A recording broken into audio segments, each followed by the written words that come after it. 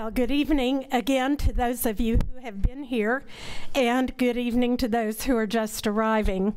I'm Valerie Neal. I'm a curator here in the Air and Space Museum, and I'm the current chairman of our Space History Department. It's my pleasure, on behalf of General Daly, our director, and indeed all the staff, to welcome you here tonight to this lecture in our continuing series of Exploring Space lectures. This is the third of a series of 4 lectures this year that we have scheduled to celebrate the Hubble Space Telescope, its 25th anniversary since it was launched in 1990. And my colleague David Dvorkin, whom you've just met up here, has put together a stellar program of speakers. We've had 2 already who spoke about designing and servicing the Hubble Space Telescope, and tonight we are moving into a discussion of the scientific results of the telescope. We will have one more speaker at the end of June, June 30th, Dr. Robert Smith, a historian, who with David has done a good deal of work documenting how the telescope came to be, surviving a number of crises, and ending up as the triumphant achievement that it is. So I would encourage you to put June 30th on your calendar as well. I'd like to take a moment to recognize our sponsors for this lecture series.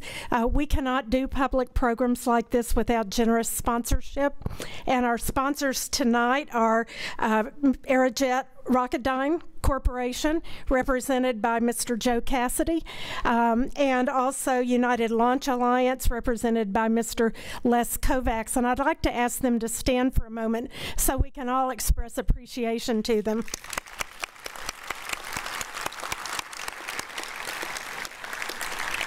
Thank you so much for your generous support of our programs here at the museum, and you are always welcome here. We have a bonus tonight. We have had 2 individual speakers in the past, Frank Ceppolina, who spoke about designing the telescope to be serviced, and Mike Massimino, one of the astronauts on servicing missions. So we have heard from the Italian contingent, and tonight we're going to hear from the Anglo-Saxons. And you've already seen Bob Williams and Sandra Faber in action, but I'd like to tell you a little bit more about them than perhaps they told you. They're both modest beings, and trust me, they have more awards, achievements, publications, trophies, professorships than we could list in the time it would take to hold this whole lecture. So just trust me that they are that illustrious, and you can find out more about them online if you wish. But I would like to highlight just a couple of aspects of their achievements and their careers. Dr. Sandra Faber is a professor and a research astronomer at the University of California, Santa Cruz, and the Lick Observatory. And I believe you spent your entire career there? Mm-hmm. And which in itself is extraordinary. She came into the profession of astronomy when it was still largely a male profession, and she and some others of her cohort have proven that women can be extraordinary astronomers and scientists as well. I think she was fortunate to come of age when things were beginning to change and science was becoming more open to women, and even if it hadn't been becoming open, I think she would have pushed open that door herself. She is a recent recipient of the National Medal of Science, which was awarded to her just 2 years ago at the White House by the President. And as she mentioned a moment ago, she's been a member of the Hubble Wide Field Camera team for some number of years.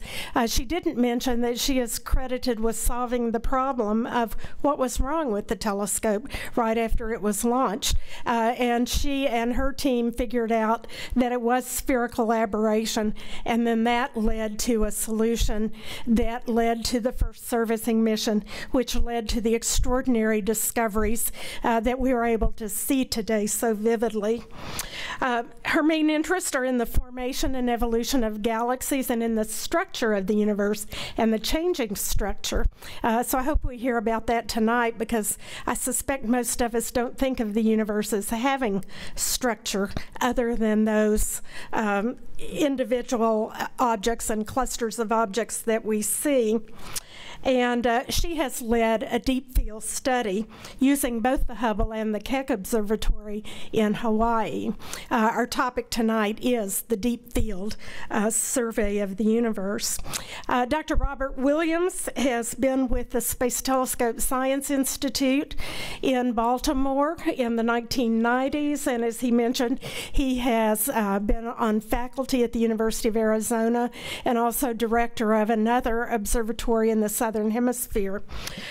He is a specialist in nebulae and nova, and he is the leader of the the Hubble Deep Field project.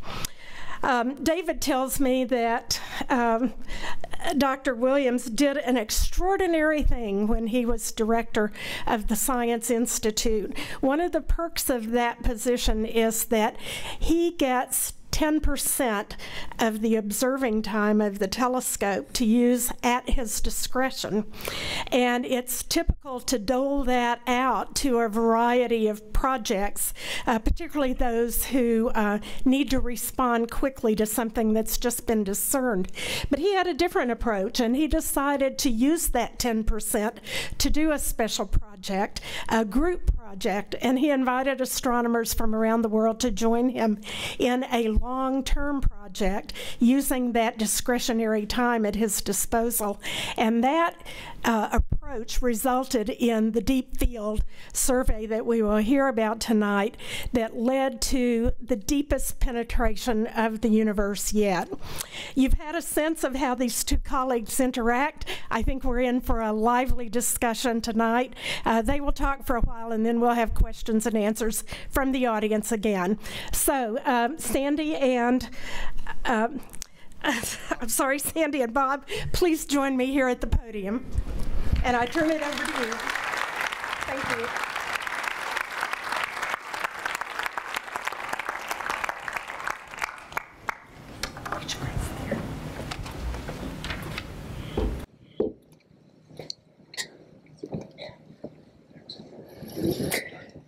Thanks to all of you so much. I'm informed that we're actually inaugurating something new here, Bob and I. This is the first time in this series that they've had two lectures at once. So, Bob, we better do a good job. We're setting a new standard. The goal here is to talk about the observations that Hubble has made of distant galaxies. And of course, in doing that, we've been taking advantage of the fact that a great telescope like Hubble not only looks out into space, but also looks back in time. So astronomers are the only scientists we know who actually can see the past the way it actually was. So when we look back at the sun, it's a few minutes. When we look back at distant galaxies with the Hubble telescope, it's up to billions of years. So what we're going to do here is we're going to review some of the general achievements of Hubble, and then we're going to focus in on these deep field surveys, which Bob invented. And then at the end of our talk, we're going to end with some questions about the worth of projects like this. Was Hubble a good thing?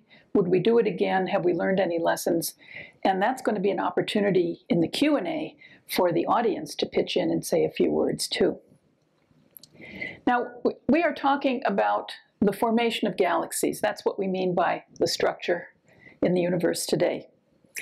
And it's really helpful to get some impression in your brain as to what we mean by that. And this picture, this video, I think, does a really good job. It's by Brent Tully from the University of Hawaii. We're starting out by flying through the Milky Way in the direction of Orion. And Orion falls apart because constellations are not really groups of stars in space. They're just lineups along the line of sight. We're passing the Orion Nebula, which is a shining cloud of gas. That is the birth cloud of a generation of stars. Here's another such cloud. When we see these shining regions, we call them H2 regions, it's usually true that they have been lit up by the light of very young, massive stars, which causes the birth clouds to glow.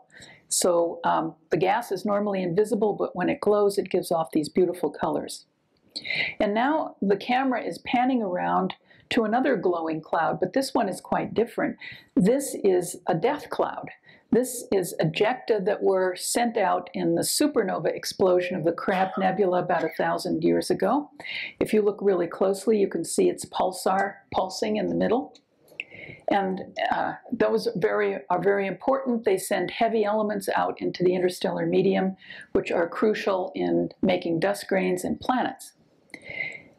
And now the part of this video that I think is most remarkable, we're flying out of the Milky Way in a way that probably we will never be able to do. This galaxy looks rather like our galaxy. That's why it was chosen. Those are the Magellanic Clouds coming into view, the Fornax galaxy. And now the camera is panning around to look at the rest of the local group. There are two bigger galaxies at the other end of the local group. One of them is this relatively small spiral called M33. We're going to fly through it, and we're going to fly through its big birth cloud, another area of star formation. There's our sister galaxy, Andromeda, in the corner before the camera pans away, and now we're looking at surrounding galaxies in the universe. And some very familiar pictures that are beloved by amateurs are coming through the field of view, including the large spiral M101, there it is, and the Whirlpool Nebula, where spiral structure, there it is right there, was discovered by Lord Rosse about 130 years ago. So you will be observing that galaxies are not uniformly distributed in space. They're kind of in filaments, and where the filaments intersect, that's where you get big clusters. And we're going to fly down a filament right now towards the Virgo cluster, which is our nearest big cluster in space, about 1,000 galaxies. And right at the very center of this cluster is a huge elliptical galaxy, 10 times bigger than our Milky Way. Okay? Now, where did all of this stuff come from? What's the current picture? The current picture is really remarkable. If we go back to a time here, 10 to the minus 35 seconds, okay, there you see. That's just about the smallest number I know of. And a temperature that is enormously huge, 10 to the 27 degrees Kelvin. That was a moment just after the Big Bang. And the physics of matter was different then. If you want to ask me questions in the Q&A period, we can go into it further. But the net result is that there was something called a scalar field, which was extremely remarkable. As the universe expanded, its density did not go down, its energy density. And when you put that kind of thing into Einstein's equations, it drives the universe into exponential, uncontrolled expansion. It actually expands faster than the speed of light, believe it or not. And the net result is that that huge expansion is what made space as we know it today. It continued to expand after that, but that was the genesis of space. And also, when you have a universe that expands faster than the speed of light, it develops fluctuations, density fluctuations. I've tried to show them here on this slide. Not large, just a part in 100,000. For a long time, they sat there and didn't do anything, but after about half a million years, gravity began to take over. And around a peak where there was high density, the universe expanded less fast. It was retarded. By the same token, in a valley, the universe expanded super fast because there was less gravity there to hold it back. And the net result is that matter moved from the valleys onto the peaks. The peaks ran away. We call it a gravitational instability. And we have an example in economics. The rich get richer and the poor get poorer. This is the history of our galaxy. Fortunately, we were one of the peaks. Okay, so galaxies are founded around these little peaks. And what's really amazing is that the size of our Milky Way, when it was first born as a fluctuation, was about 10 to the minus 33 centimeters. And today it is about 100,000 light years across. And I think that's the most remarkable sentence that I could ever have said as a human being. That is truly, I have never gotten over being totally amazed by that. We could talk more, but let's continue moving through the story because we were trying to give you some background of why Hubble is important. And the point is that there was a theory, there was a picture before Hubble, and I'm explaining that picture. So now let's imagine that we've made some fluctuations and gravity has been doing its thing for a little while. The fluctuations have grown. In this movie, what is blue and diffuse, that's hydrogen and helium gas coming out of the Big Bang. And gravity is condensing it into little globs, which then fall together to make bigger globs, and that's where stars are forming. So this is a rather nice visualization of how we think galaxies form coming out of the Big Bang. And look at those filaments, right? We saw the filaments on larger scale when we flew through our universe, but there have been filaments from the very beginning, even at the outset. So you can see matter streaming down the filaments, and where the matter becomes dense, it's dense enough to make stars. And when it falls into those little pockets, it has some angular momentum, and it tends to spin like water going down the drain in your sink.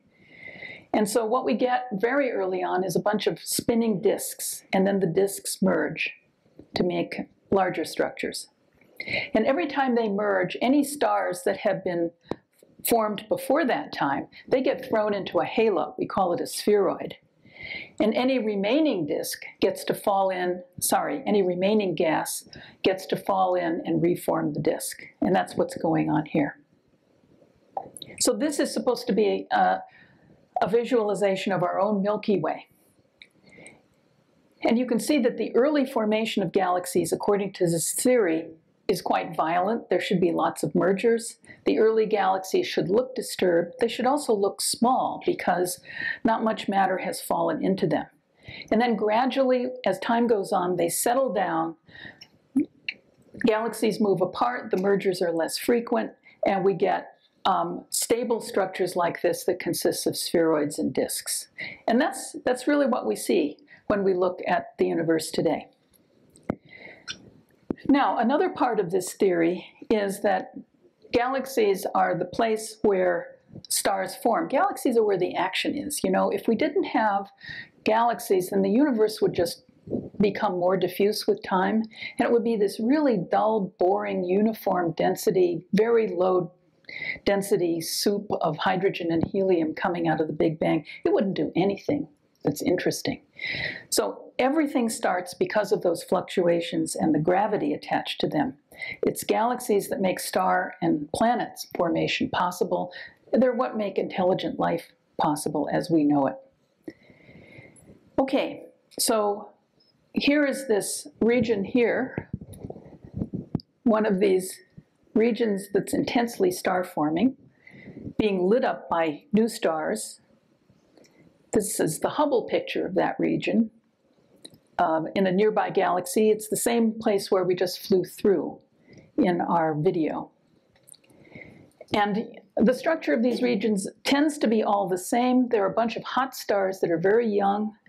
They put out a lot of ultraviolet light. The ultraviolet light goes out and lights up the birth clouds and causes them to shine, and that's what makes the beautiful colors. And some of the very most beautiful pictures taken by Hubble are of regions like this, and I thought I would show you this one. Hubble is now, the Space Telescope Science Institute is getting to the point where we understand these structures well enough, and we can even try to convert a two-dimensional image taken by Hubble into a three-dimensional map. So obviously there's a little bit of guesswork in this picture, but this is a star-forming region. The young cluster is visible in the upper part of the picture. The cluster, with its young stars, sends out a rain of ultraviolet photons that impacts the birth clouds. And the result is something like the Bryce Canyon, in which rain beats down and forms pillars. And that's what we see over and over again in these areas. Okay, so I'm highlighting all the really high points of galaxy formation theory. Gravitational fluctuations coming out of the Big Bang, star formation in dense areas making young stars, and the last big thing I want to mention is active galactic nuclei, the suspicion that active galactic nuclei are growing black holes. What are active galactic nuclei? Well, familiar word for them is quasars. So Hubble has uncovered a lot of evidence for the truth of this. It takes pictures of the centers of galaxies. Here's one. And we see a lot of weird stuff going on in the vicinity of these centers. And here's one of the most famous pictures, the jet in the galaxy M87. So the thought here in all of these examples is that there's a black hole at the center. Matter is falling onto it, creating a swirling disk. In the process of falling into the hole, the disk gets hot and shines. So it's a paradoxical thing. Some of the most luminous things in the universe are actually gas that's swirling around black holes. So here's sort of an artist's conception of what one of those regions might look like. We're going to fly down into a galaxy. It has a black hole at the center. There's the swirling matter around it. Finally, some stuff manages to lose angular momentum and make a disk right near the black hole. And that disk is unbelievably hot and unbelievably bright. And that's what makes the light of the quasar that we see. So in the 70s and 80s, when we were developing this picture, these were just predictions, and the question was how to prove that. Could we actually look back in time and see this whole story unfolding? Enter Hubble. And so I'm going to turn it over to Bob now, and you're going to tell the next chapter. So in the 70s, as Sandy has just mentioned, there were a lot of interesting observations in theoretical models that were advanced because of high-level computing power that started to emerge in the 70s. So astronomers were itching to test these theories. We wanted to build facilities. It was at this time that NASA announced that it was interested in constructing a space station. And in order to shuttle both people and facilities up to the station, they were going to develop a shuttle transportation system, STS. And astronomers immediately realized, perfect, put a telescope on the shuttle and get it into space. And so, in fact, the idea emerged of a space telescope. It was not a new idea. Longtime Princeton professor Lyman Spitzer, who started his career at the RAND Corporation, a think tank that still exists, had written part of a report that RAND did right after World War I, 1946, on possible uses of activity, human activity in space. He wrote a 5-page part of the report that it would be really interesting to put a telescope in space. Now, and he mentioned some of the problems that could be solved if that were to be done. But of course, there was no, in 1946, this was an idea that was a half-century ahead of its time. So an interesting idea, but people forgot about it. It was resurrected in the 70s when the idea of the space shuttle came about. So the fact is, astronomers got together when, with NASA, and with the National Academy of Sciences, came up with proposals to build a space telescope, work with Congress to get it funded, great discovery tool, educational tool. And in fact, what emerged from all that activity that occurred over 15 years, starting in the 70s and going up until 1990, basically, was what initially was called the Large Space Telescope. Then astronomers changed it because we realized, if it works out, and you have a large space telescope, and you ever want a future generation, politicos would say, hey, look, you already got the large telescope up there. So we dropped the large and just called it Space Telescope.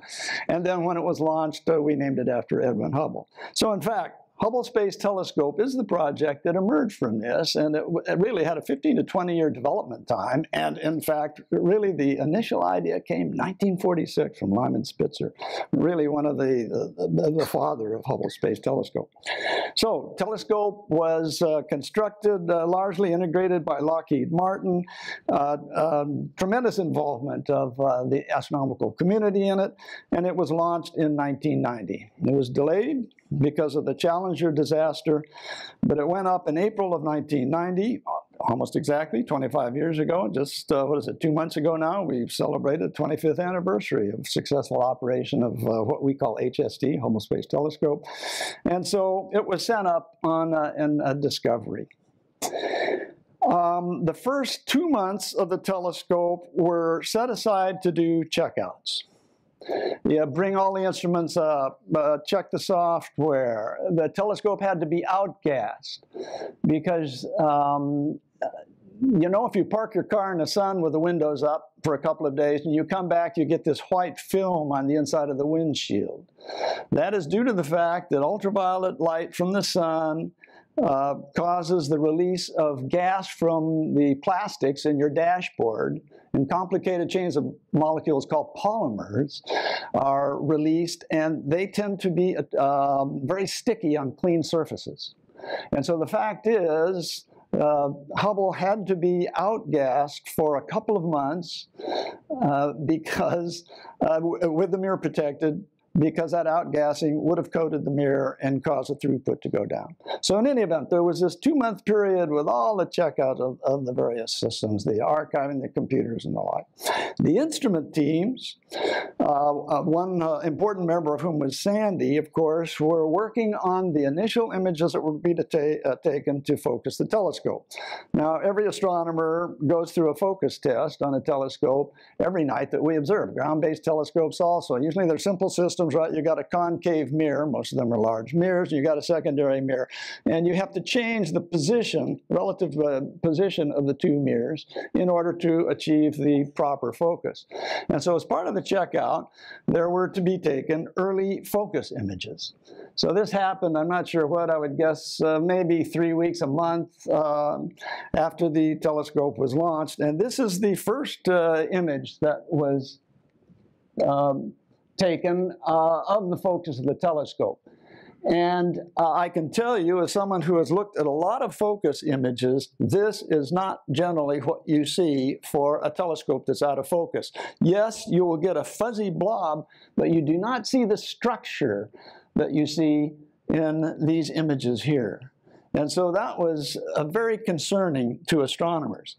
Now, this was not good news because, in fact, NASA had gone through a series of foci, and they didn't find a focus that was better than this. In other words, it did not appear that there really was a focus that was appropriate, that was proper for this telescope.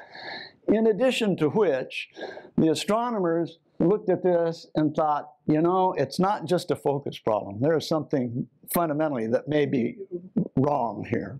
Not news, of course, that NASA wanted to hear, because this was the most expensive scientific project in history at the time.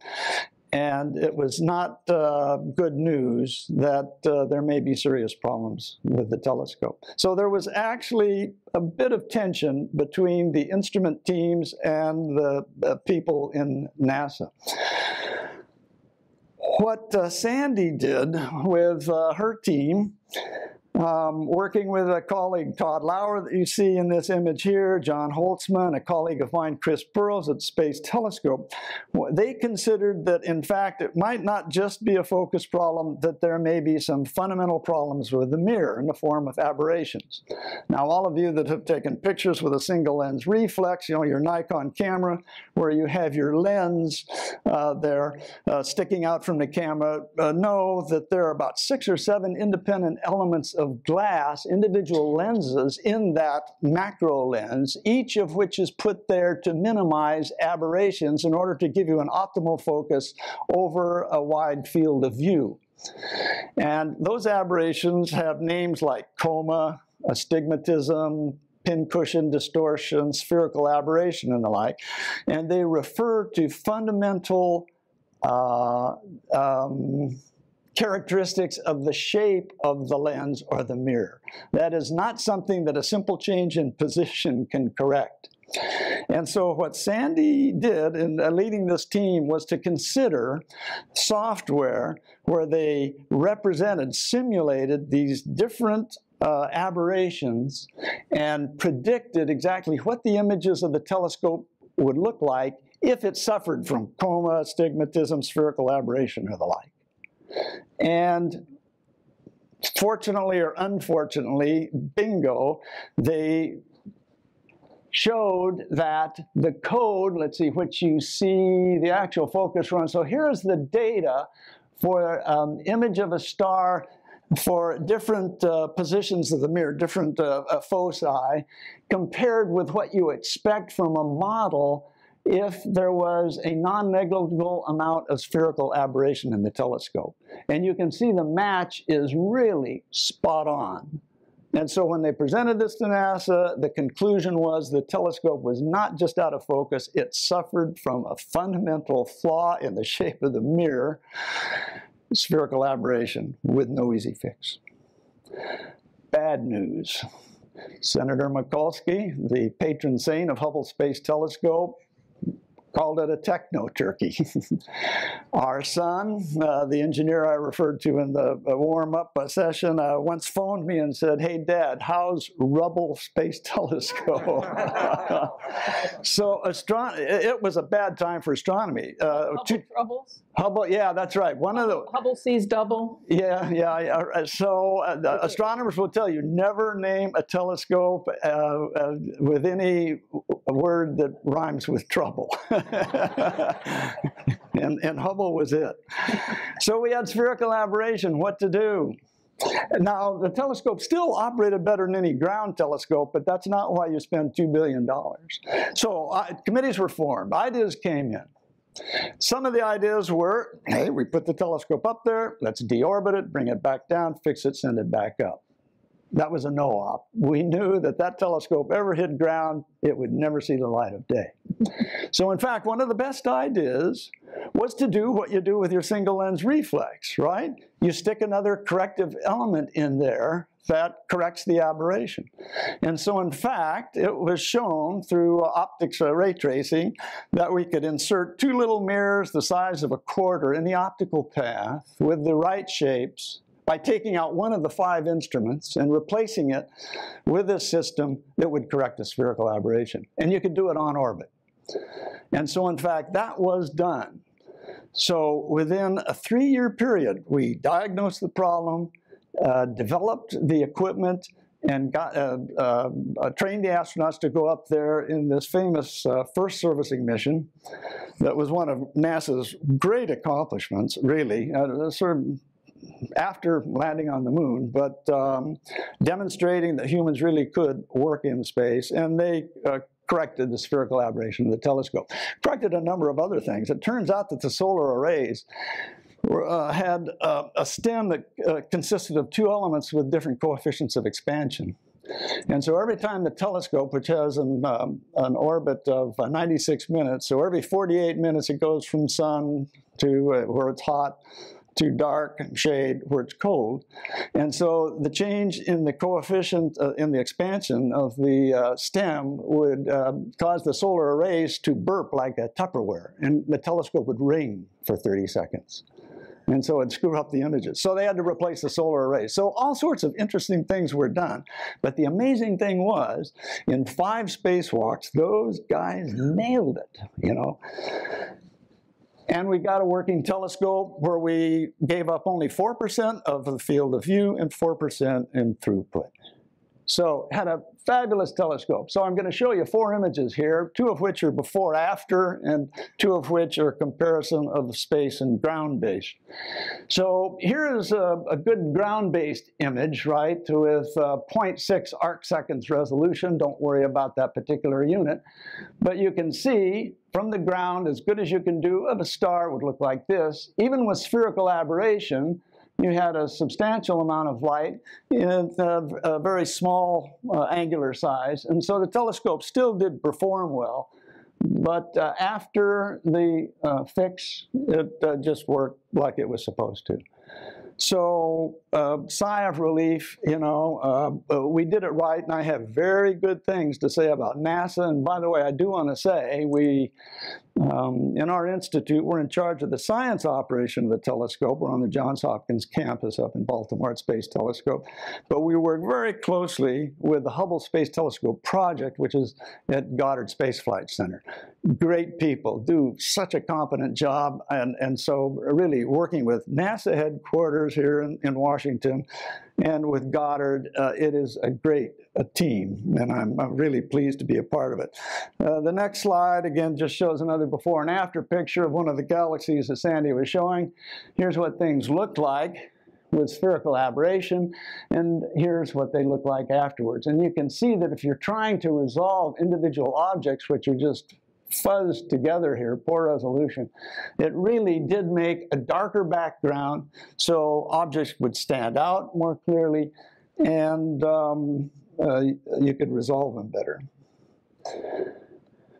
Same thing if we compare, and I can't read this, in fact you probably can't either, it looks like it's off the top, but this is a ground-based image of a galaxy, and you can see what the best from a very large telescope, 8-meter telescope on the ground, does in comparison with Hubble now when it's operating well. And you see so much more. So it really did make study of distant faint objects possible. And here's a final picture. Again, you can see one of these gaseous nebular clouds where there's thousands of stars that you can actually individually resolve here. Here, you don't see them. So space is a place to put your telescope. So let me go on with the theme of the distant universe, but in honor of Hubble's 25th anniversary, before I do that, let me just show you several slides that indicate some of the important discoveries that Hubble's been involved with. One is the first detection in visible light of a planet around another star. That nearby star, 20 light years away, is Formless, and it's a bright star, and of course planets are very faint with respect to the much brighter star. And so if you're trying to detect them, you have to stick an occulting disk to block out the light of the star. So you can see that here, where there's an occulting disk that's been put in this instrument on Hubble, and what you see is this very faint ring of material here that is blown up here, and I'm not sure if you can make it out very well, but when you see the detail here, there are images here that have been taken over almost a decade, in which there is a little dot there that indicates the travel of a planet about 10 times the size of Jupiter in orbit around this star. So we are now actually seeing, for the first time, planets around other stars. You know, they're just little dots right now, but still really interesting data. Star formation. We've always been fairly sure that stars formed in gas clouds, that they condensed out of them. And here are some images where you actually see this swirling gas that is starting to condense and form stars. And here's 4 examples of stars that are forming in a relatively nearby cloud in the constellation of Orion. And then we superpose some other condensations that represent stars that actually are further along in their evolution, and you actually see dust clouds around these stars, and you see them shining in the center. So you see the formation of the star and a ring of dust around them. And in some of these condensations where we're actually looking along the plane of the object, here's an object here where there's a star. Here's this dust cloud that you see in a disk where you're looking along the plane, quite large, 10 times the, 17 times the size of the orbit of the dwarf planet Pluto. And so we actually have very nice data now that relates to the formation of stars. Black holes, again, Sandy said something about those. It turns out that if you take a telescope and put the light through a prism, break the light into the colors of the spectrum, it turns out you can determine the velocity of the material, of the gas.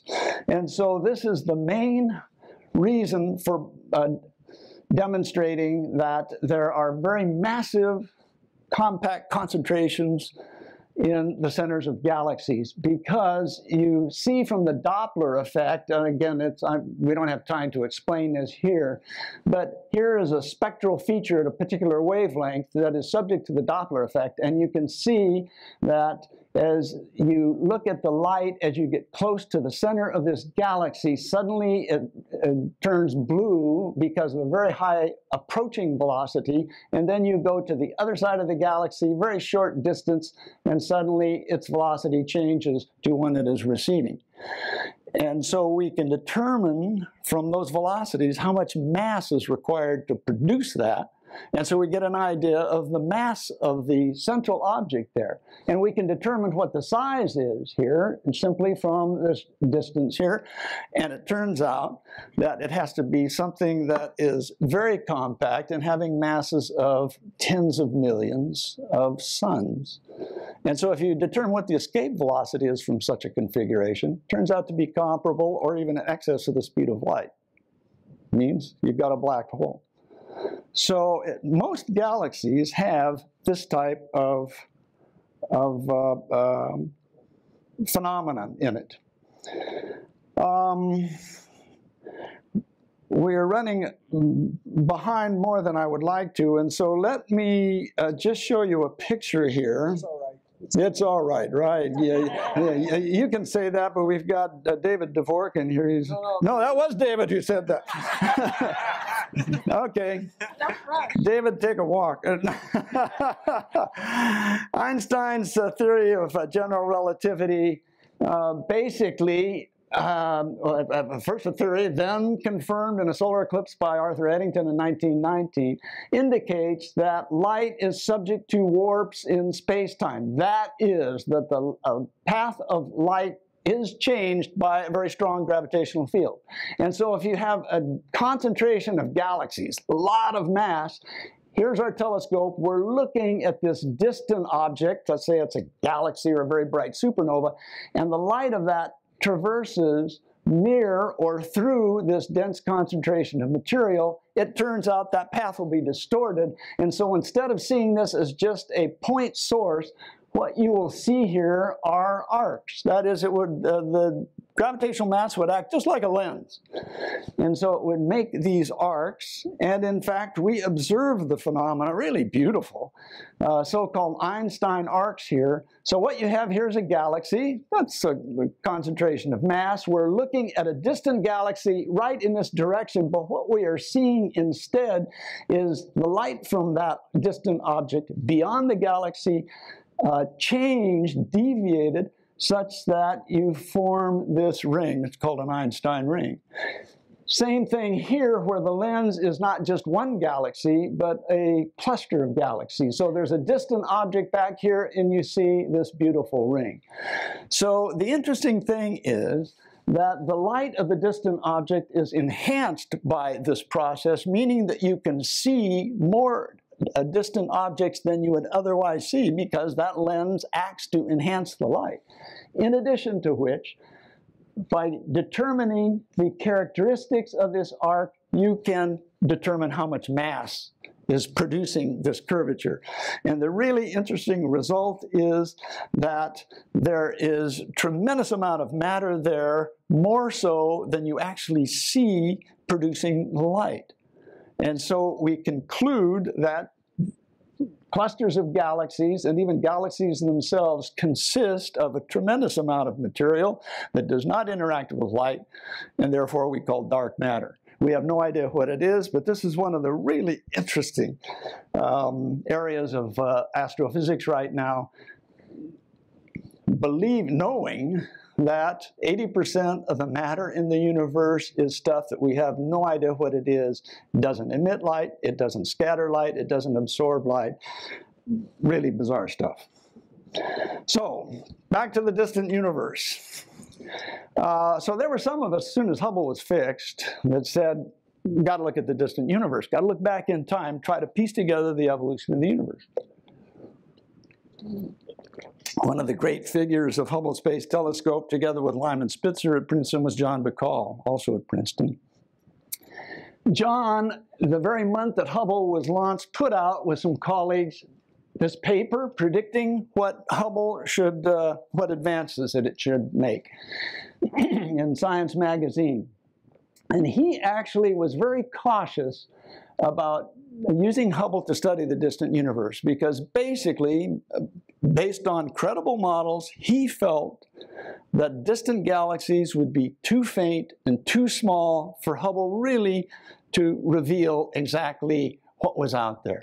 And so he wrote this paper. We do not expect HST to reveal a new population of galaxies. In agreement with authors, previous authors, to suggest the major contribution will be revealing some of the characteristics of galaxies that we already know about.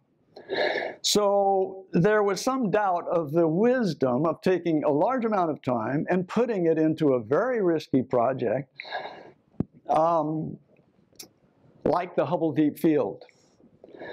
But there was a game changer. It turns out a young postdoc, Mark Dickinson at the Institute, had been awarded the largest program on Hubble at that time, after the fix, to take an image of a known galaxy because of its intense radio emission. So he was awarded 32 orbits of the telescope, which at that time was a huge amount of time, to take this one image, 32 orbits of this galaxy that was a radio source. And it turns out from its velocity, we knew what its distance was, the expanding universe, and the look-back time, that is, its distance, was 8.5 billion light years.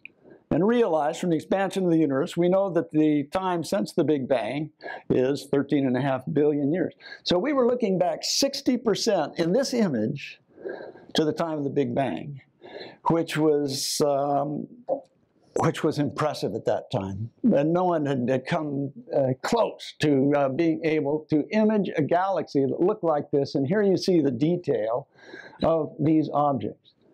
And so at morning coffee, there were a group of us who got together and said, we've got to really push Hubble telescope into the distant universe, knowing that there was a lot of people who wanted their own programs on the telescope. And of course, they had John Bacall saying, be cautious about this. You're not sure you're going to get anything.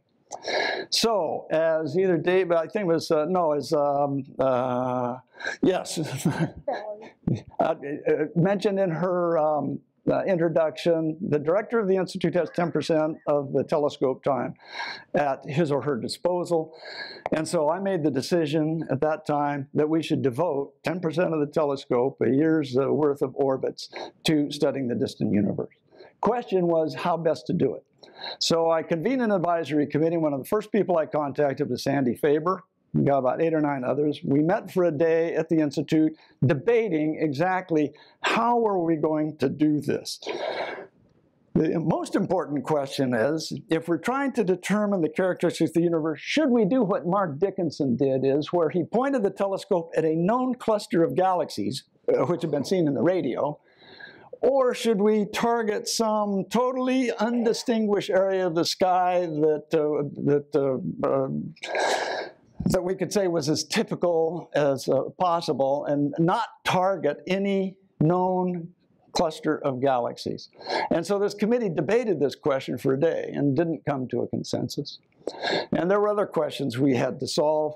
That is, what filters to use, how much time, what kinds of calibrations to take. In any event, so for a period of a couple months, led by the 3 of us that you see in this image, we devised a program basically where we decided not to go for a targeted area. We were just going to find some sort of hole in the sky that was truly indistinguished, take 2 weeks of the telescope time and take image after image in 4 different filters. We wanted color information because there is scientific information about the characteristics that you get from that. And thus was born the idea of the Hubble Deep Field. So about 9 months after all of this happened, this image the Hubble Deep Field emerged, which basically, this is a color picture that is reconstructed from the 4 filters that we use of 345 separate images, roughly 45 minutes each, that we electronically added up. So not knowing what we were going to get, again, this was very risky, Hubble Deep Field came out of this. And so the good news was, there was a lot of stuff out there. It wasn't just a blank field. And you could see that there were some brighter galaxies that had form like the galaxies that are in our local neighborhood. And then there were lots of little dots out there. Now, it was a pretty picture, but the fact is, we didn't really know enough to analyze it because we didn't have the distances of these things. And so if you look at a portion of the deep field, like right here, and blow it up, what you can see is there were some what we call grand design spirals, but there were also a number of very faint objects which could be very small and nearby, or they could be very distant and therefore very early proto-galaxies. And so we needed to know the distances of these objects in order to interpret this very nice photo. We had anticipated this, and so we told the people at Keck observatories that they should take spectra, basically, of all of these objects, because we know that the universe is expanding, and from the spectra with the Doppler shift, you know, I'm trying to show you the expanding universe. I've got it. Do I have the cursor? I need my reading glasses. Cursor on the arrow. There? Over there? Okay. No. Go for it, Sandy. No, wait. No, this. It's the wrong slide. We need to advance the slide, right? That's it. Ah, there, okay. We can put a man on the moon. No comments, thank you. So in any event, in an expanding universe, the fact is, I'm going to go on with this quickly. In an expanding universe, the fact is and it is only space that is expanding, not the individual galaxies. They're gravitationally bound. Now you can barely see a grid here, but the fact is, it is space that is expanding. So the fact is, whatever galaxy you're on, all the other galaxies appear to be moving apart from you. And the further apart they are, the faster they're going. So if you can use the Doppler effect to get the velocity, which is very easy, you simply take a spectrum, you can determine the distances of these objects. And so here's a sort of a graphic that shows you, if we're here in the Milky Way and we take spectra of all of these things to determine their distance, their velocity, excuse me, we can get the distance. And so here's an example of exactly how you do that. There's 2 spectra here, and just from the shift in wavelength, you can determine the velocity, so you can determine the distances. And from that, we built up this graphic of the brightest galaxies in the Hubble Deep Field, where you see here the time since the Big Bang. That is, we're looking back in time, so the most distant objects are down here. That is, we're seeing them as they were 8, 9, 10 billion years ago. And then up here in this abscissa here, the x-axis, what you're seeing is the intrinsic brightness of these objects, where the most luminous, energetic are in this part of the diagram, and the less luminous, less bright are in this part of the diagram. So what you see basically is a buildup where the distant galaxies, and you notice a color difference, that these tend to be reddish, older stars, dead stars. These are bluer, hotter, more massive young stars. In small dysmorphic shapes here that in time, because time is moving up, what you see is you start getting from these small asymmetric objects a more grand design, more symmetric. And so this picture indicates that in fact you could, through a deep image, determine the evolution of galaxies, and it was clear that the earlier galaxies were different, they were smaller, they were more energetic than galaxies of the modern time. So this really was the result of the Hubble Deep Field that indicated that evolution was something that was very important and that Hubble was a tool that could be used to determine exactly what that galactic evolution was. And so it caused a host of subsequent deep fields to be taken, different areas of the sky, different wavelengths, different attributes, and really the authority on these fields, subsequent fields, because she has been involved in them, is Sandy Faber, and so she's going to finish up by commenting on these. Thanks, Bob. Great. Okay, yeah, so this here summarizes the CANDLES project, which is the largest project yet to be done on the Hubble Space Telescope, 900 orbits altogether. And CANDLES took lots of exposures in these 5 different areas in different regions of the sky. You see them all to scale there with the moon. And in one of these regions, this one here, CANDLES astronomers and others as well have really drilled down to create what is called the Hubble Extreme Deep Field. And using a rather clever technique of looking just at the colors, we've now figured out roughly how far away these galaxies are. And so it's possible to take that extreme deep field image and arrange all the objects in space away from us at their correct distance. And so now we're flying down the Hubble Extreme Deep Field, but we're also flying back in time. And the moral of this beautiful little video is to show, in fact, that the galaxies are changing as a function of time. They are truly evolving.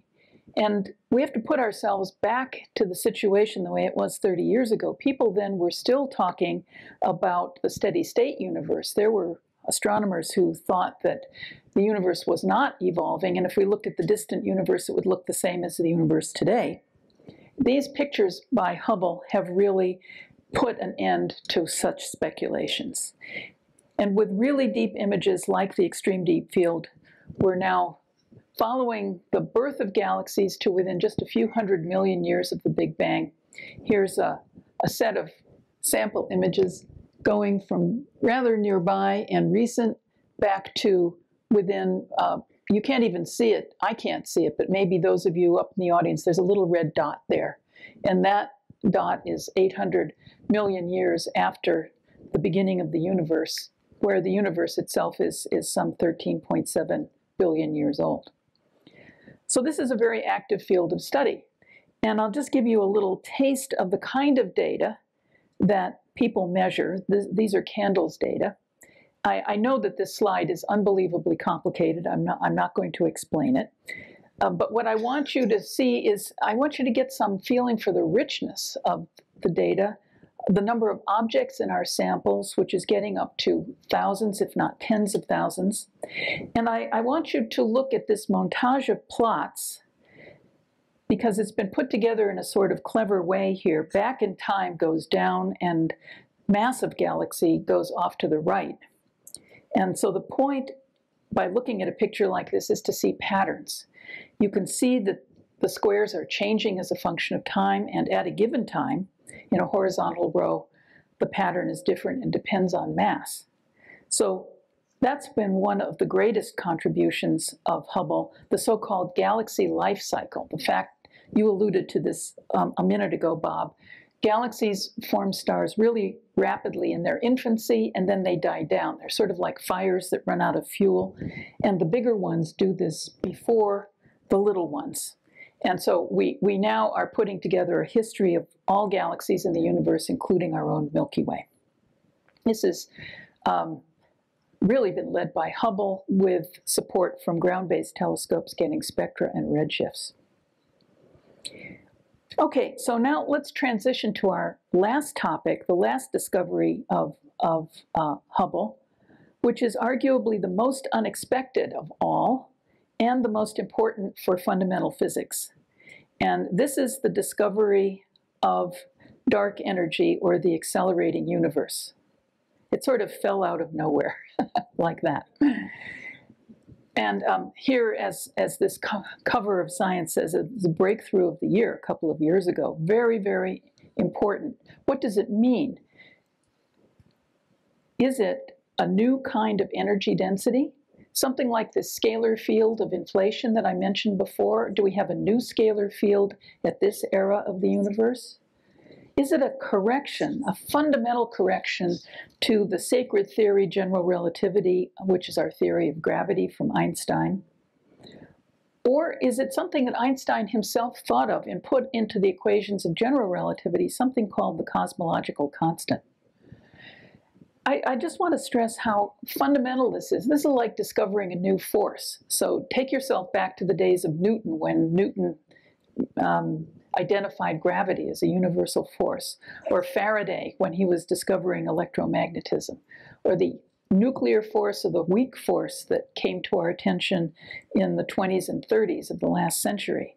This is really very, very important for our understanding of fundamental physics. So important that it's been recognized by the award of a Nobel Prize in 2011.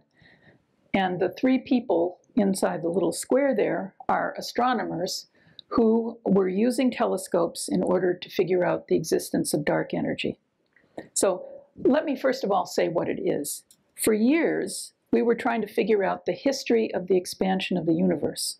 Each one of these graphics shows time moving forward from bottom to top. And there's a little graphic there that sort of shows you schematically the scale factor of the universe. So this one here is a universe that expands out of a big bang, but there's so much matter in it that it doesn't get very far. It falls back together again. It's like a rocket going up from Earth and then falling back. Lots of gravity and a fallback. Here's another universe that expands for a while and then coasts. And finally, here's yet another, it goes at sort of critical density. That's a universe that just manages to expand to infinite size, like a rocket going out of the Earth with what's called escape velocity. This universe has more than escape velocity, and so it actually manages to arrive at infinity, infinitely large, with some leftover velocity. That's what we were trying to think about. Now, all three of these possibilities have only matter in them of the ordinary sort. And that matter is creating ordinary gravity, which is attractive. So all of these universes, these three possibilities, were getting slowed down.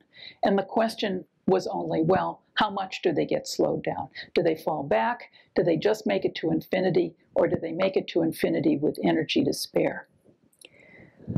Well, thanks to observations by astronomers, including Hubble, the reality turned out to be an accelerating universe. An accelerating universe starts out like a matter-dominated universe, but then something takes over, something that is effectively repulsive gravity that actually drives the expansion and causes it to go faster. So it's a cosmic tug of war. The force of dark energy surpasses that of dark matter as time progresses. So the early part of our universe was normal, and this dark energy seems to be coming to the fore only now. Now, how do we measure this? The answer is, on paper, it's very simple. What you have to do is measure how fast the universe is expanding as a function of time. So you measure the local expansion velocity at a given moment at each time. And in order to do that, you have to measure a combination of how far away something is and how fast it's moving. If you can do that, you can make a map of this expansion history.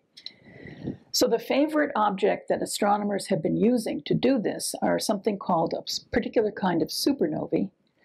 And here's an example of these taken with the Hubble Space Telescope. They're a different distance from us, and a few examples I've marked here with little arrows.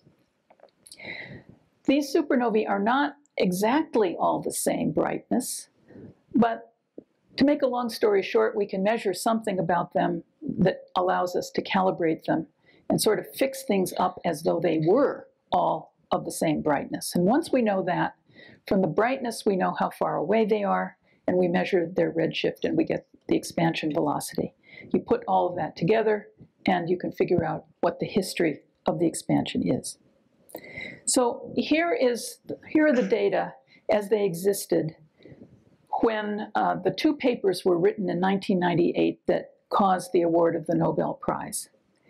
And I show this here. Well, first of all, let me tell you what's plotted.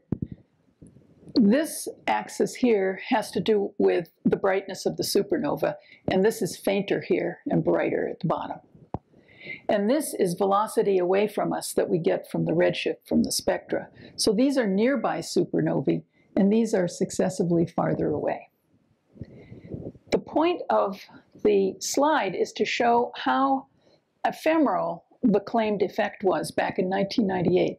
Here is a sort of a neutral line in the middle, and the accelerating universe as measured is here, and the decelerating universes that people thought that they already understood are this dashed line here. And there's not a very big difference between the accelerating universe and the decelerating universe. And in fact, in order to really understand this phenomenon, you have to measure the brightnesses of these supernovae individually to about 10%. And as you saw in the picture, they're mixed up with galaxies. They're very faint, some of them. So this is an incredibly difficult challenge of measurement. Now, as it happens, in 1998, Hubble had not really contributed much to this subject yet, but that was about to change. And here are the latest data showing you what Hubble is contributing. These are data from ground-based telescopes.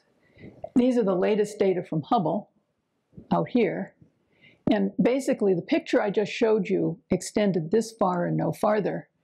And you can see the incredible weight of the Hubble data. Look at all of these galaxies here, and they are at least on or above the line, which is supporting the accelerating universe. So I will express my own personal opinion.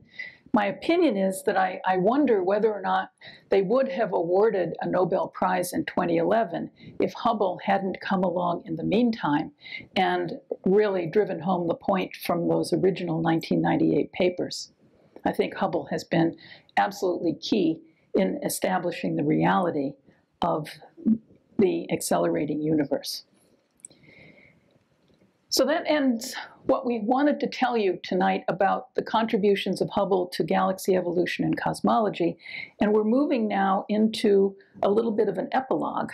So maybe you would join me here, Bob, at the podium here. This is the way we thought we would structure this. There are some topics that we're going to talk about for a few minutes.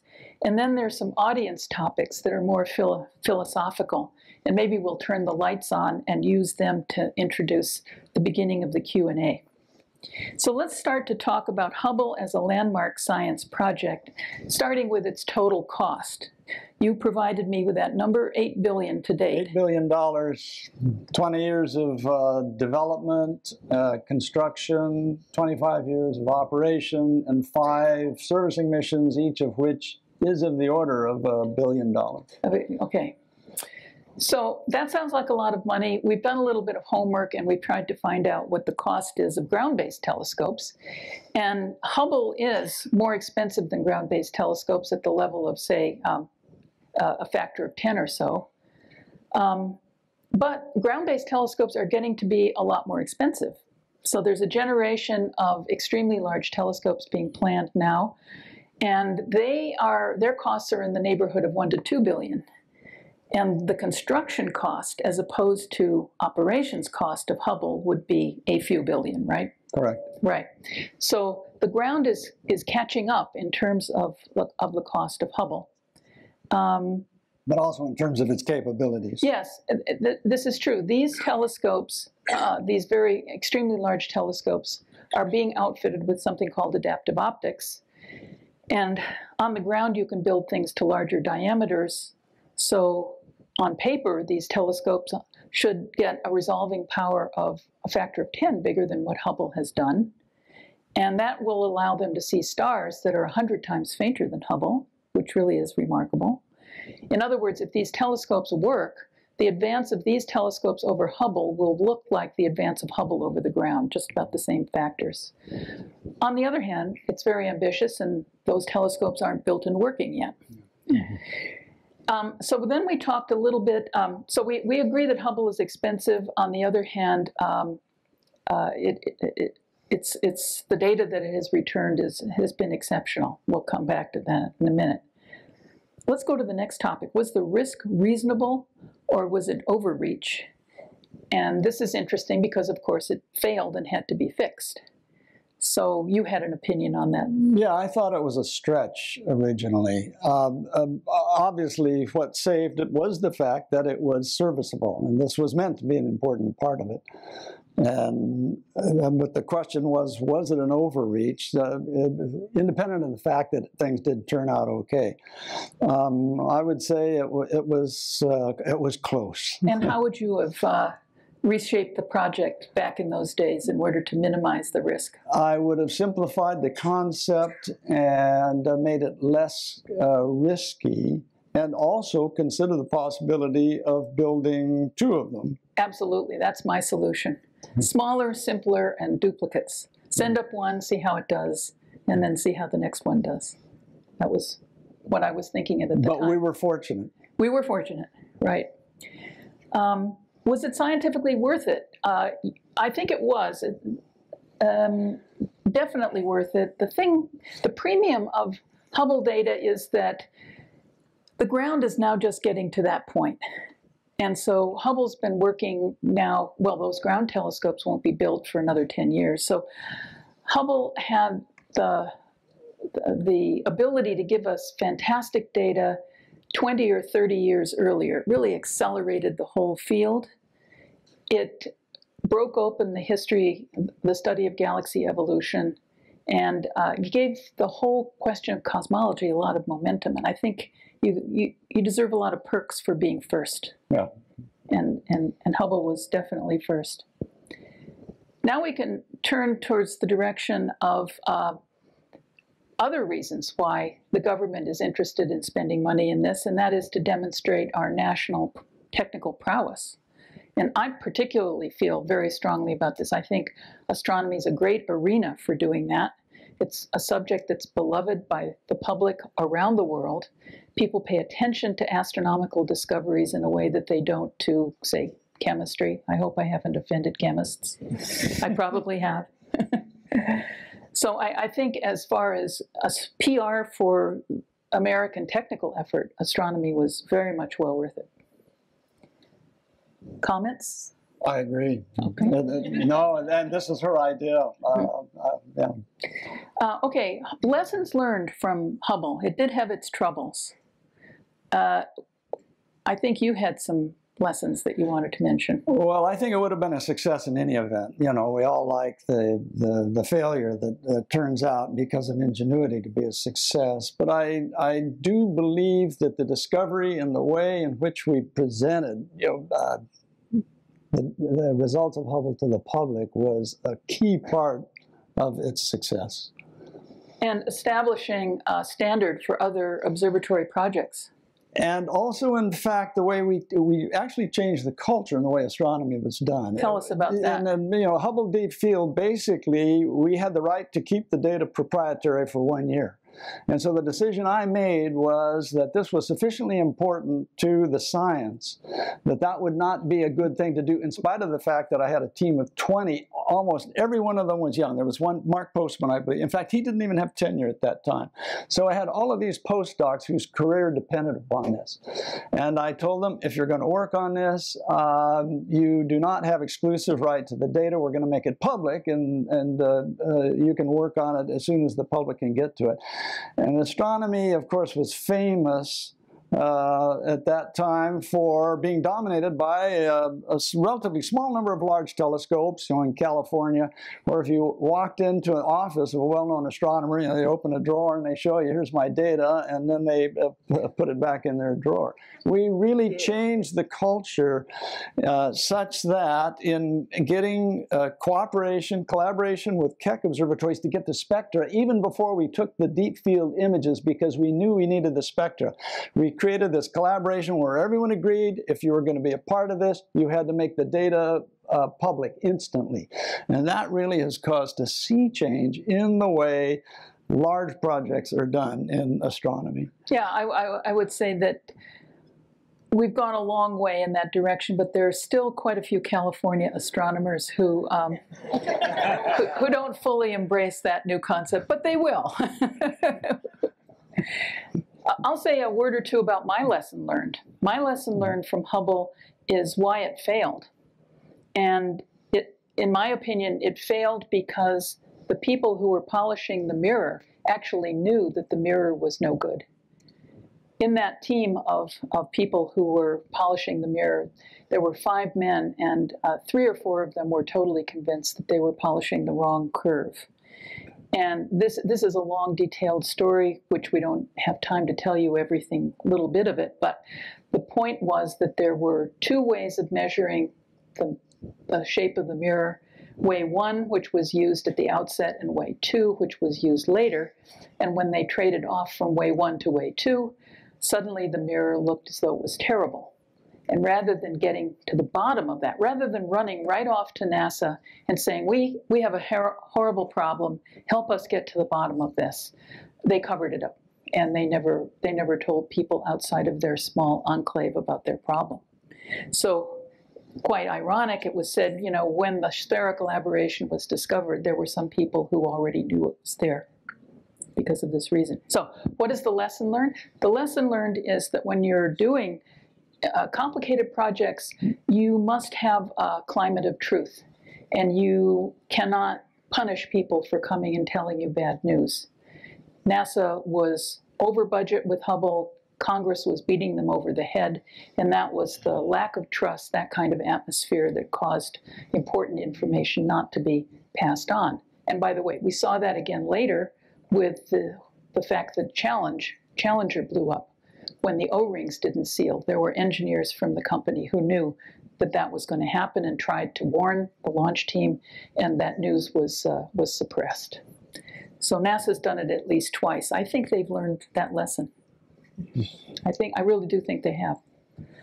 So those are our comments. Why don't we turn the light on, and we'll have a Q&A, and we encourage you to speak a little bit about the audience topics here, and we'll hear your opinions. Thank you. Great.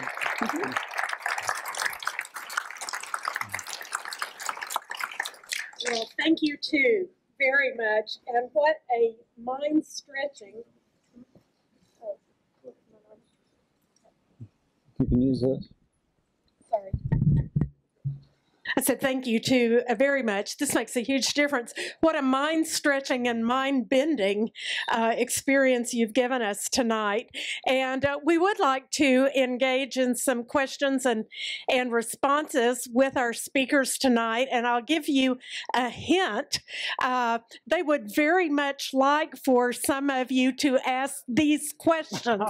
So I know you have your own questions in mind, but some of you in the audience, be brave and tackle one of these. Actually, we want you to answer those questions. Yeah. Okay. I'll start with the gentleman up here in stripes. I have a question that I think could turn very quickly into a philosophical one, depending on the answer. You're oftentimes about the capability of the telescope and James Webb to see further, closer to the edge of the visible universe. Why does the universe become invisible? Okay, the question is about the term, the visible universe, and what does that really mean? And why is part of the universe not visible? The universe is a lot bigger than we can see because light hasn't had a chance to travel to us from those regions yet. So our visible part has a radius of 13.7 light years worth of travel time. And something that's just a little bit farther away will be seen, you know, in 100 million years from now or thereabouts. We're gradually uncovering bigger and bigger bits of it. So it's not invisible, it's just that there's not enough time to see that far out. All right, this gentleman.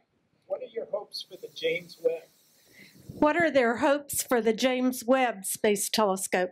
Interesting question. The successor. Oh yeah, no, it should make really important discoveries. Planetary formation, again, the distant universe because of the redshift, so it's sensitive to the red. My hopes are that it will do exactly what Hubble has done, and that is make discoveries that we did not anticipate. But I can't be more general than that. I think there are some things that we can point out that we're pretty sure it will really elucidate some problems that, or solutions to problems that we now wonder about. The young woman at about the middle of the theater. Yes, you. Yeah. I wanted to answer one of the questions that says, would Hubble has Hubble actually touched people's lives? And I would say yes. And part of the reason was, I think a lot of people were really disappointed when they said they wouldn't fix the Hubble. And so a lot of people actually kind of got upset and said things to congressmen and people like that. The other question that I have for you is, what's the status of ground-based observatories? We've heard stories that Lick might close. We've heard stories that the NRAO may close because they can't fund the radio astronomy observatories and all at the same time. I think some of those observatories, even though they're old, can still be used. What are your feelings about that? Let me summarize very quickly then. The audience member made a comment that, yes, indeed, the Hubble has touched people's lives, and evidence of that was the public response when the last servicing mission was canceled and then revived. So the public has taken a great interest in it. And then the question is, what is the status of ground-based observatories, particularly the news that various ones are closing? So as it happens, I'm from the University of California, and Lick Observatory, which just celebrated its 125th anniversary, is one of those places that's been spoken of as a place that might close. So Lick is unusual in the sense that it has an incredibly historic and beautiful refractor, which is a great attraction for the public. But it also has 3 working, pretty capable 2.5 meter and 3 meter telescopes, and it's developing new technologies like adaptive optics. That's actually where adaptive optics was first used on telescopes at Lick Observatory. So the net result is the University of California has reversed its decision to end funding, and we're actively looking for donors and other ways of keeping it open. I think it will stay open. About the radio observatories, I don't have any detailed knowledge. It costs the National Science Foundation $43 million a year to operate its share of the ALMA radio telescope, which is a large thing. And I really don't know what the outcome of that is going to be. In general, as telescopes move forward, and we're trying to build these behemoths now, it is reasonable, I think, to think about closing smaller telescopes or to find new sources of funding for them. And people are trying to do that. So it's more a matter of funding than that their capabilities are no longer useful. I think it depends on what you mean by useful. Mm-hmm. Okay, so I think they'll be providing supportive data and survey data. That is still worth money, but it probably doesn't capture the headlines. Let me just say that as far as Lick Observatory is concerned, first of all, that's where all of our graduate students and postdocs get hands-on training. So there's a training value of these things. And furthermore, the University of California spends over $20 million a year on its telescopes, including Keck and soon to be the 30-meter telescope. And the budget to keep Lick open was only 7% of that. So it really doesn't, in that sense, make very much sense to save 7% out of a budget and get rid of all the hands-on training aspect of your whole program. Did you care to add to that? I always put myself in the position of someone in the military who wants to build an aircraft carrier or the like. And I always find it, I've not been a part of the military, but I find it hard to believe that they think, well, we should give up this program in order to get this. And so I tend to have an aggressive posture to this problem that you raise, and that is, although I agree it is reasonable to think of closing down older, smaller facilities, my feeling is go for it. And particularly if you use these things as educational tools, then let the political process play itself out, but don't offer it up. Very good. Did you have a question, David? I simply wanted to link the Hubble to the Webb with your question, how does Hubble help us go on from here? I would like to know, what have we learned about the universe that went into the design of the Webb? And how is the Webb going to answer the questions that the Hubble has helped us ask? Some of that can be predicted, some can't. But what I would say is that Hubble demonstrated that one can take a risk and get really real value out of it. The real problem, of course, with Webb is that it's not serviceable, and if there's any kind of failure, particularly because it's very expensive, I think right now it's around $6 billion, not quite at Hubble's level, but you can imagine, you know, depending upon what failure may happen, what are the consequences of that? And I think that is something that we have to realistically at least anticipate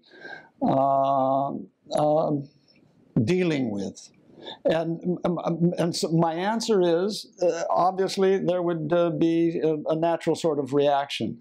But I believe that if we do what we did with Hubble, we would recover from that. I can't tell you what the time scale would be. I do believe that society is coming to appreciate the value of risk. And therefore, I think that it is worth taking risk, even though you may pay a short-term price if things don't go well. And Sandy, would you care to comment also? I'll be frank, I'm worried because it's not fixable. So I think there's a lot riding this. I think astronomers have sort of risked their future in NASA on a single throw of the dice. I hope things go well.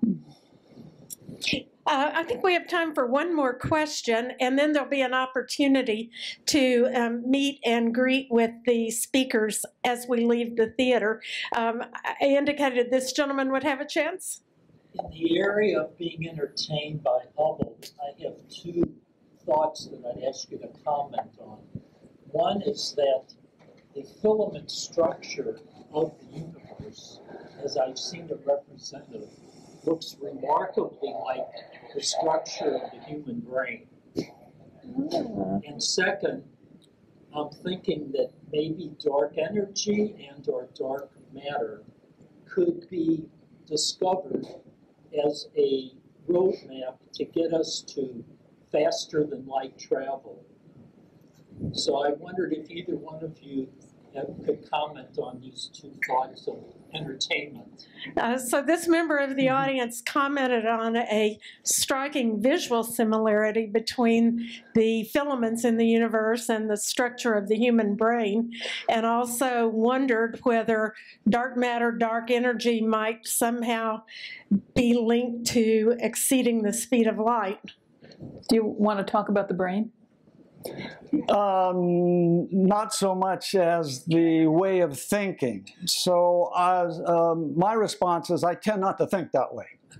And the reason is I'm influenced by the scientific process and Occam's razor, which says that in trying to understand an unknown phenomenon, try to understand it by minimizing the number of ad hoc hypotheses you make. In other words, try first to understand it in terms of things that you understand. And so for that reason, what you're doing is advocating something else, which may have validity. I'm not doubting that. I'm just saying that the way I think is not that way. The path that I tend to follow is try to understand these things in terms of things that I do understand. And then when they fail, then go ahead and try to make up an ad hoc hypothesis, but keep it to a minimum. Regarding the brain and the filaments, that is a prediction of inflation plus the dark matter hypothesis. So actually, that's not surprising. The fact that you see a relationship there between the filament, the cosmic web it's called, and the brain, that surprises me, but that's your insight. Fractals. I will say something, though, about the faster than the speed of light. So I mentioned that when universes have this kind of energy density that doesn't decline as a function of size of the universe, doesn't become more diffuse, it drives the universe into faster than light expansion. So in fact, the presence of the dark energy is creating a faster than light expansion. We're sort of just moved into that transition. We haven't seen its effect yet. But if you were to live for billions of years and target some distant galaxy, thanks to dark energy, you would see it accelerating. And it would accelerate faster and faster and faster, and when things get to the speed of light, they disappear.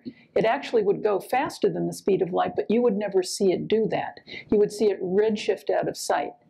And so, in fact, in something like about 100 billion years, the whole universe is going to be invisible now. It will have redshifted out of sight, and the only thing that will be left within view is what's gravitationally bound to our local group of galaxies, which of course by that time will be highly faded, remnants of their past selves. And we won't be here. We will. Well, I wouldn't say that. No. Our descendants could very well be here if we are determined that I meant we personally. We personally. This is true. Right. But I'd just like to say this is truly the golden age of cosmology, because we can still see the whole universe. The universe is going out of sight, and then it will be extremely hard if we haven't made durable archives for anybody to figure out where it came from, because nothing will be visible except a few galaxies. Very intriguing. I think in the company of people who are this brilliant and this committed to understanding the universe, we could stay here all night and probably all day tomorrow and even beyond that, talking with them and picking their brains for interesting ideas. But all good things must come to an end, at least in this theater. And I would like again to thank our speakers, certainly. Please join me in applauding them. So what we're going to do next? I would also like to thank our sponsors from Aerojet Rocketdyne and United Launch Alliance as well. I'd like to thank David Dvorkin for organizing this lecture series. And last, I'd like to invite you all to leave the auditorium through the doors at the upper level, and we are going to escort our speakers to the Welcome Center desk in Milestones of Flight. They will be available, I guess, at least for maybe a half hour to talk with you, and I think they have brought some giveaways that you might want to take home with you as well. I'm sorry we could not get to everyone's question, but maybe you'll have a chance to ask it directly. Thank you and good night.